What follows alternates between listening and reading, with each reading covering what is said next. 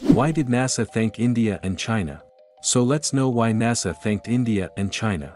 A new study shows that two countries with the world's largest population are leading the increase in greenery on land. Putting photos, NASA said that there is more greenery on the Earth than 20 years ago, which has been credited by India and China. In the last 20 years, India and China have planted quite a lot of trees. You can see it in the picture above.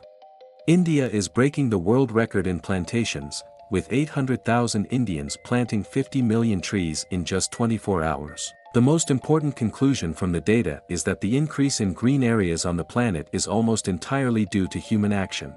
But we do not have to stop now. I request everyone to plant some trees.